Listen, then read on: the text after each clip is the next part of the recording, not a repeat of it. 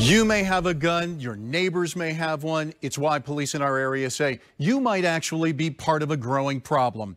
Bad guys are getting their hands on some serious firepower at an alarming rate. In this ABC 13 News investigation, I examine how some criminals are getting those weapons in a story you'll only see here. The bad guys, captured on camera, armed with a gun. They're in and out of this local store in no time. A frightening scene. Something else that's terrifying, the kinds of weapons criminals are getting their hands on. It's happening in Lynchburg. So what are we looking at? So this is actually a 7.62. It's a AK-47 variant. It's not fully automatic. In Danville. 7.62, 9mm, and this, of course, that's going to be semi as well. Nothing here's full auto. And Roanoke. Most of them are handguns, but high-capacity handguns, but we do see shoulder weapons now being utilized in many cases. They're weapons that could be used against police or even you. That's a lot of firepower. Yes, sir.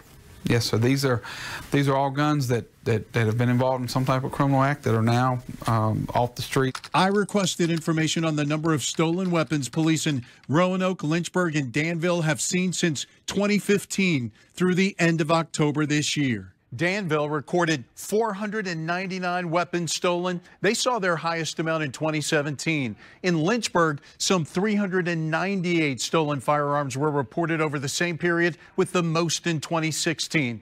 Roanoke gave me numbers for this year only. Their total through the latter part of September, 85 guns stolen.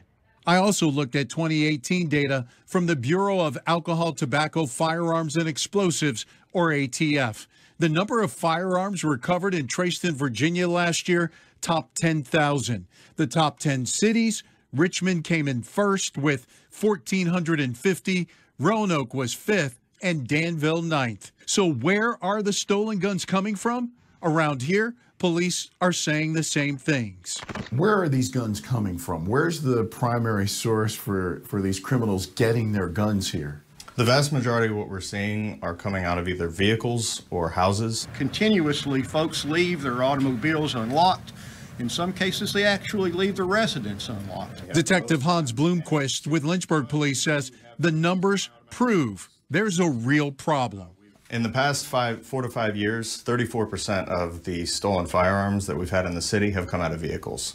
Another 34% have come out of burglaries from homes. But Captain Steve Richardson says things play out a little differently in Danville. Probably the two largest have been vehicles and the straw purchases. A straw purchase is when someone is legally able to purchase the gun, but intends on giving it to someone who is not legally able to own it. It's also a crime. They may have a friend or family member who is old enough to buy it and put it in their hands, and then they use it for criminal activity. Research also suggests that nearly 1/4 of stolen guns are taken from cars and other vehicles. People have a habit of leaving guns under seats and in compartments in vehicles, and we've had a lot over the last 3 or 4 years. Is there a way to safely and responsibly store your gun in a vehicle? There are vehicle lockboxes that are available for purchase, but the safest way that you can store your weapon is in either on your person or in a safe in your house. Police say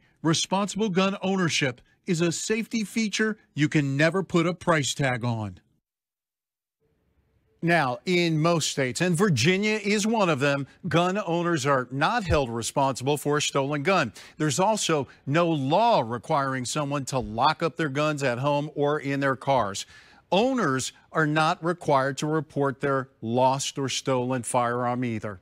Tonight at 11, I'll show you some fairly inexpensive ways to keep your weapons safe and secure and potentially away from those bad guys. I showed you how criminals are getting their hands on some of your weapons. They're doing it by stealing them from cars and homes.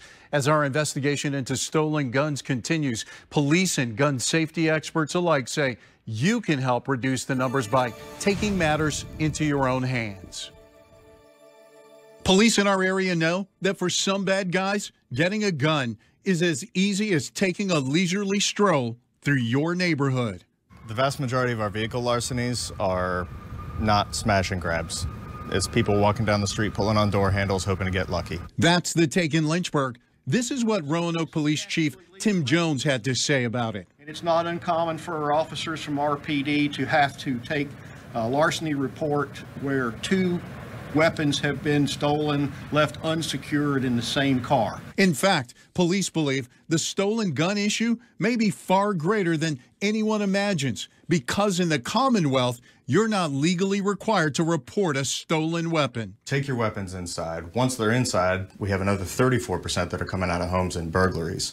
But police and gun safety experts say taking a weapon inside is just the first step. Even if you're at home, lock them up in safes, put gun locks on them, obviously for children, but lock them up to make them hard to obtain. That's where places like SafeSide Tactical come in. Here, along with the many types of weapons you can buy, are devices you can purchase to keep your firearms safe, like a pistol vault. Small, usually the size of a shoebox or smaller, and we could have a key lock, it could have a combination lock, it could have, now they do biometric with your thumbprint or even swipe a little badge. They have larger safes for your home, too.